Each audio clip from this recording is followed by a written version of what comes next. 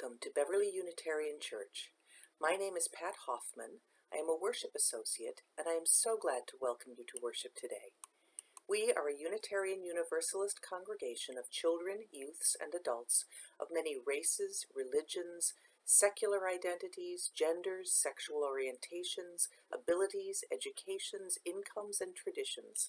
Here we celebrate a diversity of beliefs, striving always to make space for more. All of you is sacred. You are welcome here. Whatever your past or present is like, we invite you to walk into the future with us. Like other Unitarian Universalist congregations, we affirm 7 principles, which are not doctrine or dogma, but rather our shared values and moral guide. To learn more about these principles, please visit the website of our denomination, www.uua.org. Our minister is the Reverend David Schwartz. Today, however, I will be speaking as a member in the pulpit. I'd like to welcome also our musician today, Maria Moser. We especially welcome visitors and hope you'll stay for the virtual coffee hour after the service on Zoom using the link that will be shared at the end of the service. We look forward to the day when we will be able to meet you in person. Due to the coronavirus, we are forced to distance ourselves physically, but we can stay connected. To get more involved, please check out our Facebook page and our website. Contact the office to sign up for our monthly newsletter and weekly Friday email blast, and to be connected to Reverend David for pastoral care. And now, let us join together in spirit and prepare our hearts and minds for worship.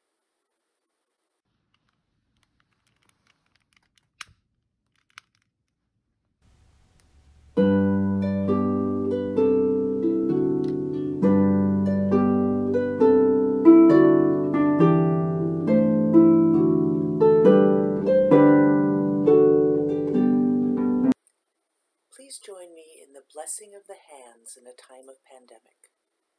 Many hospital chaplains offer a blessing of the hands for those who work there. This ritual and blessing by Reverend Linda Susan V. Ulrich is intended to honor that blessing in a way that maintains safe distances. So please join me in the hand motions while I share this blessing. Bless these hands that hold the health of those who come through our doors. Bless these hands that shelter and protect the vulnerable among us. Bless these hands working to stop the spread of fear as well as illness. Bless these hands that mirror the love and compassion within each of your hearts. Bless these hands that shimmer with wonder at the way life flows through our bodies. Bless these hands that connect with others no matter what the distance. And bless these hands that you may stay safe as you labor on behalf of the entire community.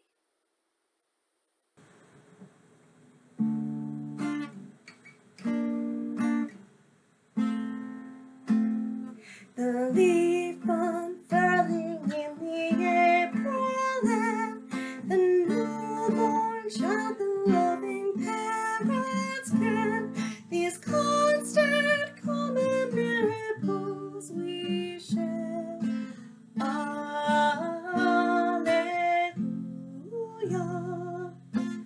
alleluia. All life is one, a single branching tree, all pain a part of human misery.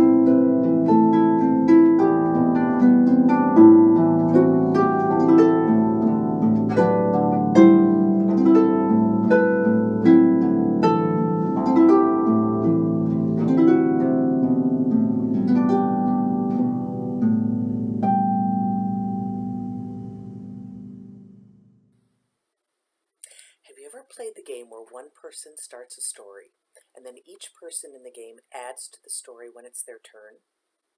The story I'm going to tell you may be as much as 2,000 years old. I've heard a few slightly different variations, and it doesn't really have an ending. So, I'd love to hear how you would tell the story and how you would continue the story after I finish. Once, there was a farmer in a small village. The farmer was very poor, but he was blessed with a family, a wife and a son, and he had a horse. The farmer prized his wife as his love and partner in life, but the farmer was getting on in years, and he found that above all else he was most grateful now for his son, because his son was strong, and without the son the farmer could not work his land and chop his wood and make a living, meager as it was. And what the farmer valued second was his horse, because without his horse even he and his son together could not plow the fields and bring in his crops. So without his son and his horse, surely the farmer and his wife could not survive. One day, the son ran into the house to say the horse had run away. "Oh no!" cried the wife. "This is terrible! This is the worst news ever!" The farmer sat still for a moment, then said, "Maybe yes, maybe no. Who knows what is good or bad?" Well, the wife threw up her hands, rushed out of the room, and flung herself onto the bed, sobbing in despair. The next morning, however, the wife opened the curtains to see the horse returned, bringing with him a strong mare to be his mate. "Oh, joy! What a miracle!" said the wife. "We are saved! This could not be better news." But again the farmer said, "Maybe yes, maybe no. Who knows what is good or bad?" "Ah," said the wife, and off she ran to celebrate the happy news, and she didn't come back until late at night, tired and tipsy from celebrating. The next day, the farmer's son went out to tame the new mare so that she could be used to help in the fields, because she was a wild horse. As he was attempting to ride her, she suddenly bucked and threw him to the ground, breaking his leg. "Oh, horrors!" said the wife as she ran to help her son home and splinted and bandaged his leg. "Now we really are lost. How can we survive without our son's strength and ability to work the fields and manage the horses? This is, right, the worst news ever." And what did the farmer say? I bet you know by now. Maybe yes, maybe no. Who knows what is good or bad? One more day later, the wife, still hiding under the covers in despair, was awakened by the thunder of horses' hooves. Up to their door came the military, seeking to conscript or require all able-bodied young men to fight in the war. Guess who did not have to go? Because he had a broken leg. By now I'm sure you know what the wife said, and I'm sure you know what the farmer said in reply. Maybe yes, maybe no. Who knows what is good or bad? And that's as far as this story goes. So now it's your turn. Can you keep the story going?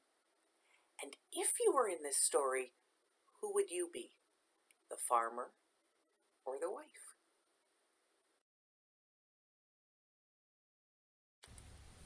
Now is the time in our service where we share the joys and sorrows of our week, that in sharing, our joys may be magnified and our sorrows lessened.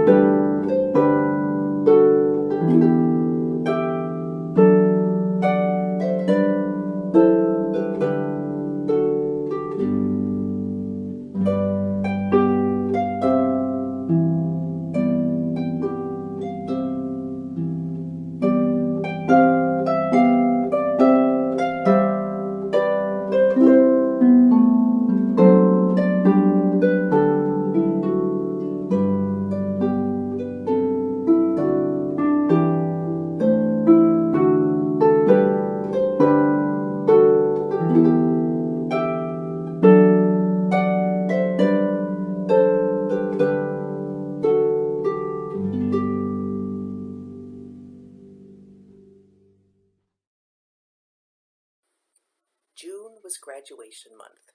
Thousands of students finished up months or years of hard work to a graduation unlike any other ever. Instead of marching down the aisle, many have been marching in protest. They are stressed about uncertain future education, work, and income. They're disillusioned about our political system, our legal system, our prison system, immigration system, healthcare system. They are facing a deeply divided populace and dysfunctional government. They're worried about our environment. They're scared of our global pandemic. They are bored, overwhelmed, inspired, and unmotivated, just like the rest of us. And they're isolated from their friends, extended family, mentors, and even mental health professionals. And yet they've achieved so much and deserved applause and recognition and a graduation speech. So, congratulations, graduates. We love you, we are proud of you, and you have truly earned the great gift of 2020, failure. I know, probably not the gift you were hoping for, but perhaps not such a bad gift after all, at least as defined by Pema Chodron, the American Buddhist teacher and nun. In 2014, Pema Chodron gave the commencement speech at her niece's high school graduation. Her choice of topic as she looked out at a sea of hopeful, eager faces was fail. Fail again. Fail better. Chodron was actually quoting Samuel Beckett. Ever tried, ever failed, no matter. Try again. Fail again. Fail better. So why was this a great message to give the graduates back in the pre-Trump, pre-pandemic era? And why is it still a great message for our graduates and all of us today? Because life is not like school. School is ordered. Life is messy. Perhaps never more than this year. And while school offers lots of help on how to succeed, there are precious few lessons on how to fail, how to change, and how to grow in a world that is not stable and unchanging, in which the lessons do not always build one upon the other in a well-ordered and logical way. In school, right, the area of a circle is always pi r squared. In life, pies are often messy and sometimes end up on our faces. Life teaches us that our textbooks, grades, and our carefully prepared note cards are really of limited value in the chaotic and unpredictable real world. So yes, grads, you have succeeded. But now, as your congratulation balloons are slowly deflating, it's time to commit ourselves to going forward into the unknown, into our unstable and chaotic world, without the false security of study guides and note cards, feeling that despite all of our preparation, we are still ultimately unprepared, fearing we will get it wrong as often or more often than we get it right. And that is okay, because we are as prepared as we can be, and now it will be something other than order and stability that will move us forward. I like to think of it this way. Life is not a bowl of cherries. Life is a bowl of frogs. Well, we can put our frogs in the bowl, but as soon as we get a few of our frogs in the bowl, of course, what do? They all jump out and we have to start again. No amount of training or expertise on our part will keep them in the bowl, and yet that's just what school suggests is possible if we just study, learn, and prepare hard enough, right? And that's what many of us spend our lives trying to achieve long after school is behind us. That relentless striving for order, for control, for success. But that attempt is ultimately doomed to failure time and time again throughout life. So in a sense, graduates, school has failed you. And you will fail and fail again and hopefully fail better for the rest of your lives. Real life is full of failure. before you get really depressed, let me offer another gift, perhaps new definitions of success and failure. Success is having things work out the way we want them to. So, therefore, ergo, failing is just things not working out the way we wanted them to. And maybe we will have more success in life if we shift our goals from controlling our frogs to playing what is called the infinite game. The infinite game is a game that is not played to win, but the game that's played to be played. Every move in the infinite game is designed to help our partners to keep the game moving. In the infinite game, failure is part of success, and both are essential elements in keeping the game going. Ever tried? Ever failed? No matter. Try again. Fail again. Fail better. Now, Chodron says, we all know that the mire and muck is just outside our door waiting to get us stuck. There are so many frogs we cannot keep in our bowls, and nobody likes chaos and failure. But if we can accept that failure is as much a part of the infinite game as success, then maybe we can avoid getting stuck in the mire of anger, avoidance, overwhelm, despair of failure. The window to Cakewalk Chicago, around the corner from my house, caught my eye the other day with a fantastic window decoration depicting this quote: "Life isn't about waiting for the storm to pass. It's about learning to dance in the rain." Time to sign up for dance class, right? Because 2020 is just one storm after another. So I'm trying to dance in the rain, but how can I not feel like a failure? Like our government, our nation is a failure, and we are failures for allowing such massive failures. And what can we do anyway in the face of such a mess? What should we do? Pema's unconventional advice to fail, fail again, fail better is really a call to not give up or give in, not to rely on old note cards, but to study and rely on something much deeper to guide you. Your feelings and your openness to your own vulnerability and inevitable failure. Can we open ourselves to acceptance and even curiosity of failure? Can we feel, explore, and learn from the deep discomfort of chaos? And in doing so, can we ultimately welcome the unwelcome? This new learning is so different than most school learning, isn't it? And it is at once so simple in theory and so difficult in practice. We are called to sit with our feelings, overwhelming feelings, angry feelings, ugly feelings, feelings of failure, whatever feelings come up when things are not working out as we want them to. And then we are called to take responsibility for what is happening in us, to us, to hold that rawness of vulnerability until we see where that leads us. That is our road to welcoming the unwelcome. James Joyce wrote how failure can lead to discovery, or in his words, mistakes can be the portals of discovery. Can we imagine then that even though failure and chaos never feels good, it is actually hard to tell in the moment what is a failure and what is actually something shifting our life in a whole new direction? Is this a failure or a shift?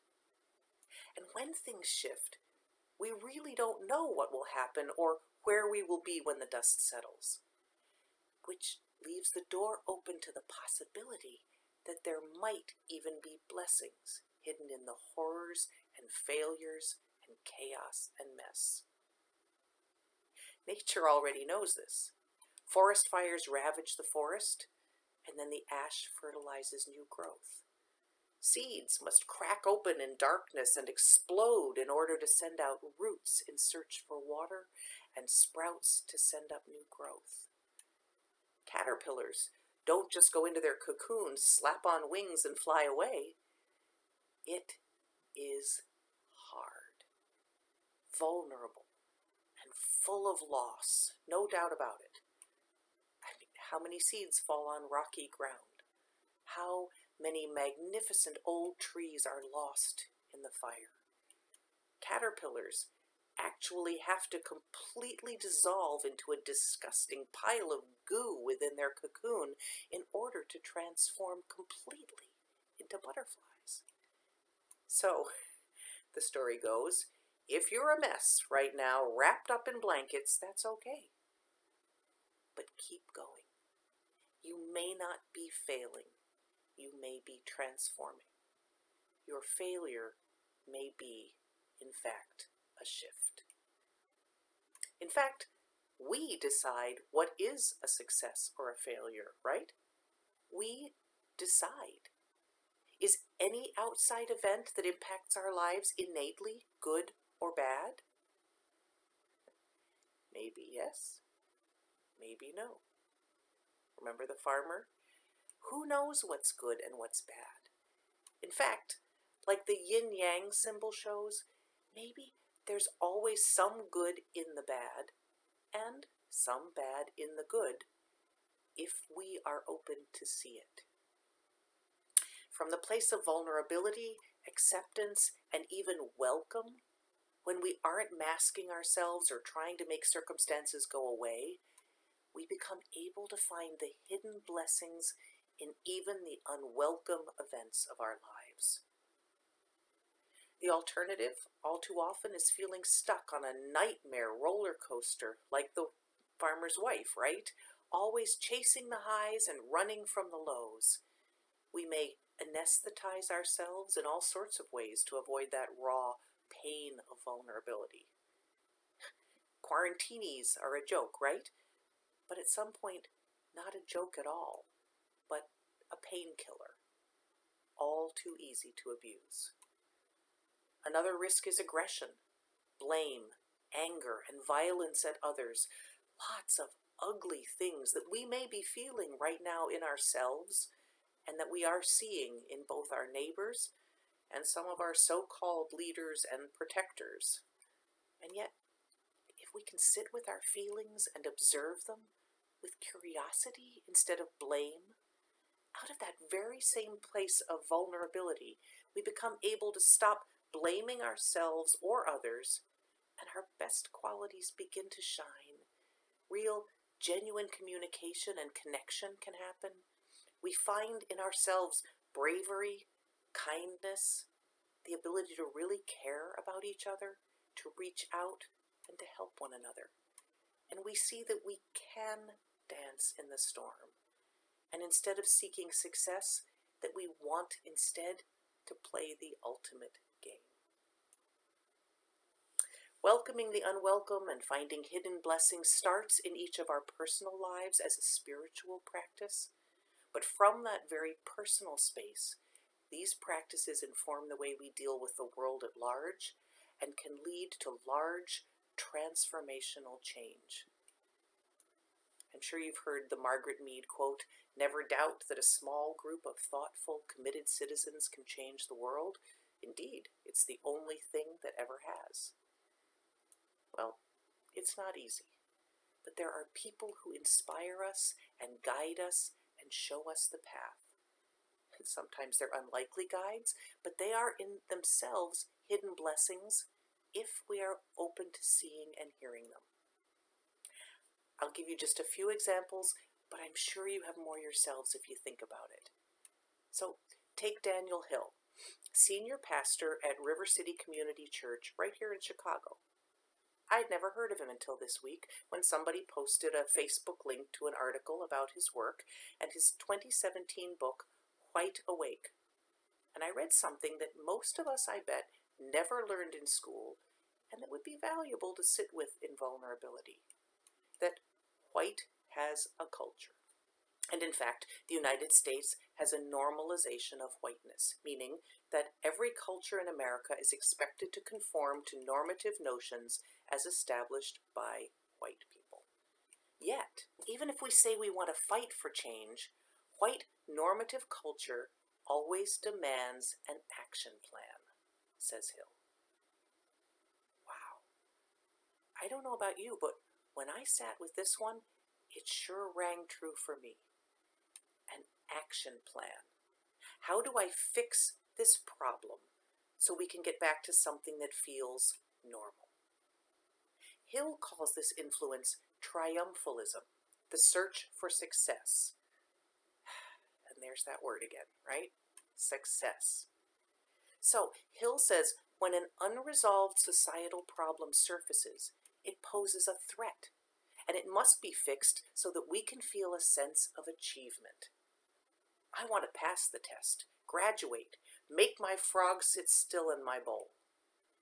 But instead, echoing Pema Chodron's advice to sit with the discomfort and feel the feelings first, Hill encourages us to start our journey with lament. Lament, he says, doesn't function according to the rules of success. It sees suffering not as a problem to be solved, but as a condition to be mourned. Lament is not the destination, but it is the way to begin processing pain and suffering in the world. Lament gives us resources to sit in the tension of suffering and pain without going to the place of shame and self-hate. In the language of theology, lament is a guttural cry and a longing for God's intervention. A lament is truly seeking to comprehend the heart of God. So to be clear, a lament is not grumbling or despair. Grumbling and despair are accusations, complaints, shutting down. Lament involves the energy to search for truth. It is passion to ask rather than to rant and rave with already reached conclusions. A lament uses the language of pain, anger, and confusion and moves toward God. Or, I might say, towards playing the infinite game. I sure don't remember learning any of that in school, and it is a big shift in thinking. Another, perhaps unexpected or unlikely guide for me is Dave Chappelle, a stand-up comedian who is edgy and provocative, sure, but a spiritual guide. And yet, more than once, he's shown us how to lament and then even how to find hidden blessings in the unwelcome. In 2018, for example, in the middle of a typically provocative comedy monologue, he unexpectedly shared his very personal anger at the racist vigilante murder of Emmett Till, the 14-year-old black boy accused of whistling at a white woman, and the horrifying admission of his accuser years later on her deathbed that her accusation which led to his death had been a lie. That alone was a huge, valuable lament. But then, in a surprise move, Chappelle spoke of taking a step back to see the bigger picture of how this murder and this horrific lie helped to galvanize the civil rights movement, which he said, quote, set in motion a sequence of events that made my wonderful life possible. How could this be that this lie could make the world a better place? It's maddening. And that's how I feel about this president, he said. I feel like this president might be the lie that saves us all. So Chappelle shows us that even in the face of the worst feelings of horror, anger, and failure, if we can sit with our feelings, our lament, we can seek and hopefully find a hidden blessing. Could this lead to a shift? We have lies that need to be lamented and shifts that need to be made.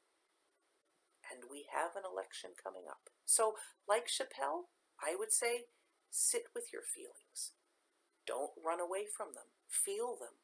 observe them with curiosity, and then don't wait for the storm to end. Work now, and then vote for the future that you want to help create. And what about the pandemic? How could there be any hidden blessings in the pandemic, right? Like the Great Plague, thousands have suffered, thousands have died, and we have no cure in end in sight. And yet, in the midst of this horror, one of the most influential activists in the United States, Angela Davis, whose work around issues of gender, race, class, and prisons has influenced social movements for generations, was somehow able to sit with this pain and fear and failure, as well as the murder of George Floyd in the midst of the pandemic and the violence and rioting afterwards. And just as our kids were graduating into this world full of failure, she spoke to us all when she said, "This is an extraordinary moment. I have never experienced anything like the conditions we are currently experiencing. The conjuncture created by the COVID-19 pandemic and the recognition of the systemic racism that has been rendered visible under these conditions because of the disproportionate deaths in Black and Latinx communities, and which also gave us the opportunity to collectively witness one of the most brutal examples of state violence. But," she says, "I've often said one never knows when conditions may give rise to a conjuncture, such as the current one, that rapidly shifts popular consciousness and suddenly allows us to move in the direction of radical change." What a powerful message from a woman who has worked and sat with failure tirelessly for decades in her fight for social justice. So, it's a chaotic, messy, even violent time we're in, and it really is uncomfortable. But change never happens easily. And maybe this time we are in a shift if we can welcome the unwelcome pain and struggle to get there. Frederick Douglass's words back in 1857 still ring truer than true. "If there is no struggle, there is no progress. Those who profess to favor freedom and yet depreciate agitation are men who want crops without plowing up the ground. We want rain without thunder and lightning. They want the ocean without the awful roar of its many waters. This struggle may be a moral one, or it may be a physical one, or it may be both moral and physical, but it must be a struggle." It's hard to welcome the struggle, but we can do it. We can lament. We can explore our feelings and shift from seeking success to playing the infinite game. 2020 has so far been rife with very unwelcome chaos, loss, and crises, but there have also been blessings, personal blessings like births, weddings, graduations, new jobs, new careers, new learning, and big blessings of opportunities to unify and galvanize for positive change, systemically, nationally, globally. Can we, like that farmer over 2,000 years ago, welcome whatever comes our way without judgment and try to hold the fullness of life in our hearts? Ultimately, we are united in our feelings. This is what human beings have felt from the beginning of time. This commonality of feeling, of failures, of good times and bad times, and not knowing where any of it will ultimately lead, unites us. Together, we can keep dancing through the storms. We can dig up the earth in order to plant new crops. We can commit ourselves to playing the infinite game, but only if we're willing to welcome the unwelcome and open ourselves to fail again, and hopefully fail better on our personal and global roads into the unknowable future. May we all say, "I am willing."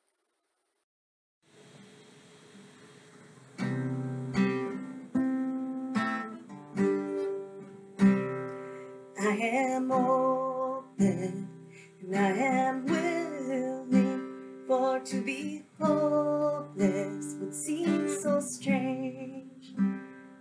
It dishonors those who go before us, so lift me up to the light of change. There is hurting in my family, there is sorrow in my town, there is panic all across the nation, and there is wailing the whole world around. But I am open and I am willing. To be hopeless would be so strange. It dishonors those who come before us, so lift me up to the light of change. May the children see more clearly, may the elders be more wise, may the winds of change caress us, even though they burn our eyes. I am open, I am willing, for to be hopeless it seems so strange. It dishonors those who come before us, so lift me up to the light of change. Give me a mighty hope to hold my confusion. Give me a desert to hold my fears. Give me a sunset to hold my wonder, and an ocean for my tears. 'Cause I am open and I am willing, for to be hopeless would seem so strange. It dishonors those who go before us, so lift me up to the light of change. For our closing, I leave you with the words of Wayne Arneson. Take courage, friends. The way is often hard, the path is never clear, and the stakes are very high. Take courage, for deep down there is another truth. You are not alone.